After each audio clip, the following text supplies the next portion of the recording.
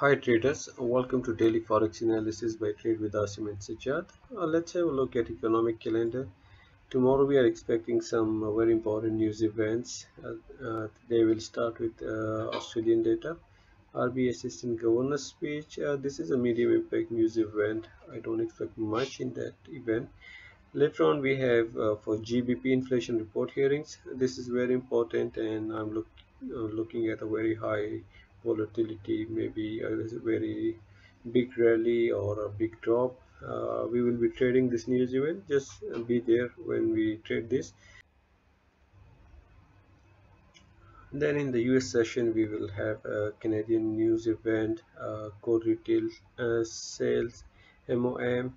As expected, if it goes with the forecast, then we can see a bigger spike in USD-CAD pair because the Canadian dollar can drop very badly. So we'll see a bigger rally in the USD-CAD pair. Be careful if you have any Canadian pairs running at these times.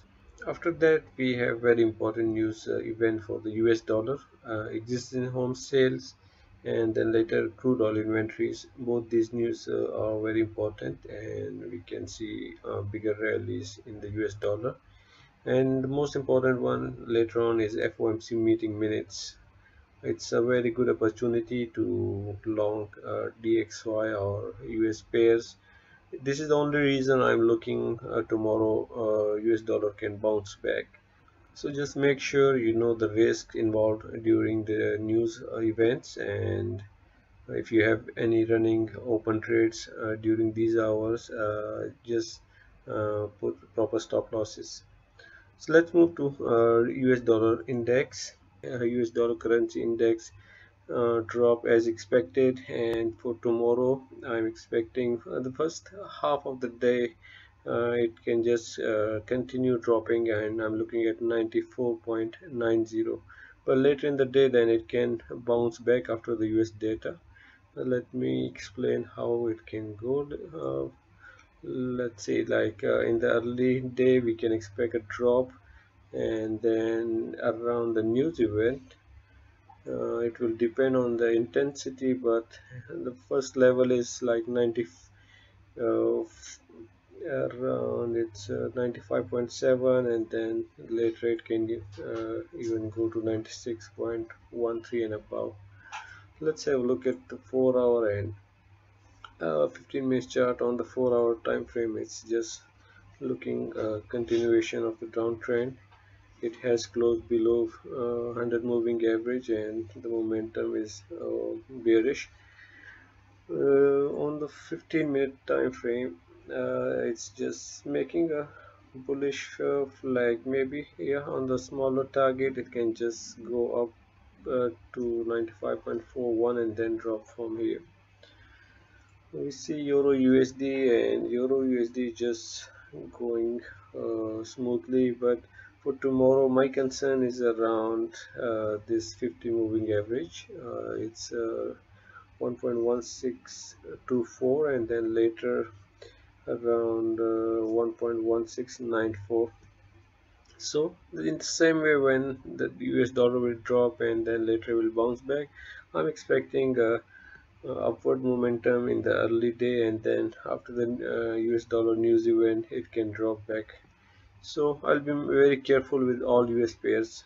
Let's see how it looks on 4 hours time frame, and it seems like it can just go sideways for a few hours, and then later on it can continue to its upper trend, bullish trend.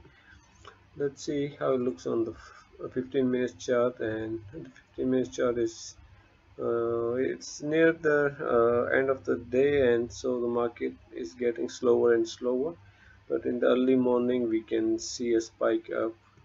So just be prepared and be careful with your buy trades, or if you are having a sell trades, then make sure you have a proper stop loss.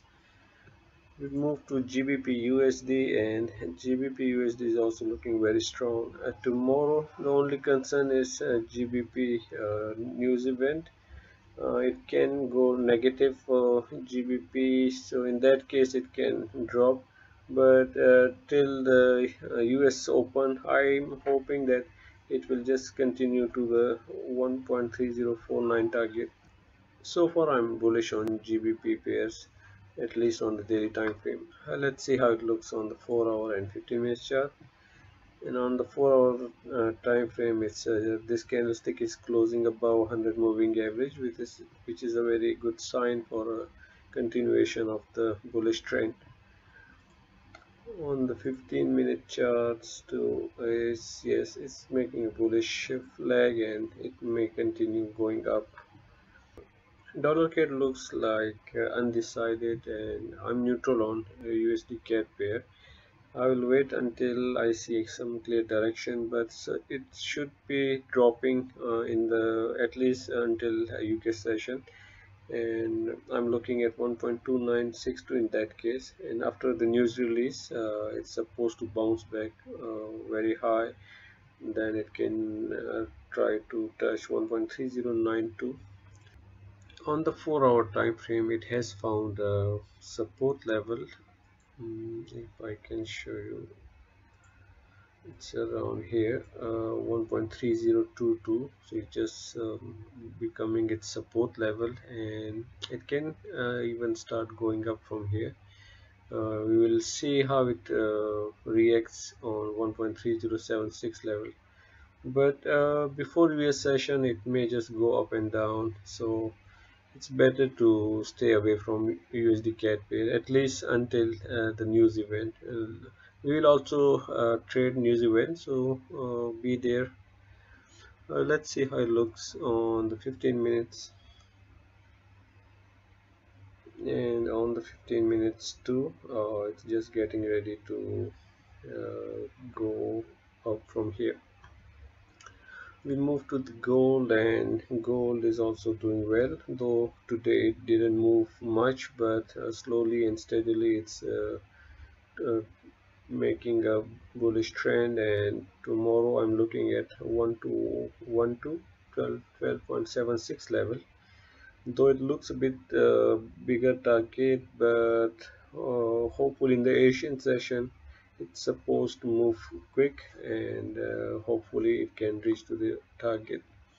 Let's see how it's looking on the 4-hour time frame.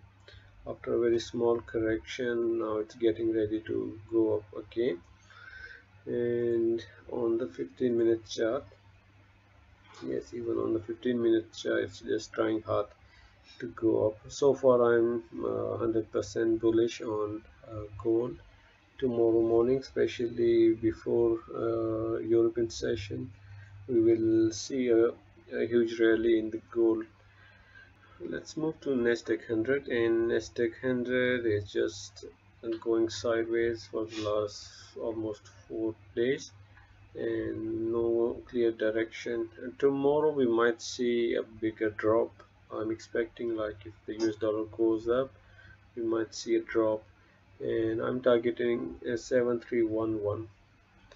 Let's see how it looks on the 4-hour time frame, and just now I think it dropped so badly, and tomorrow it can just continue to drop further.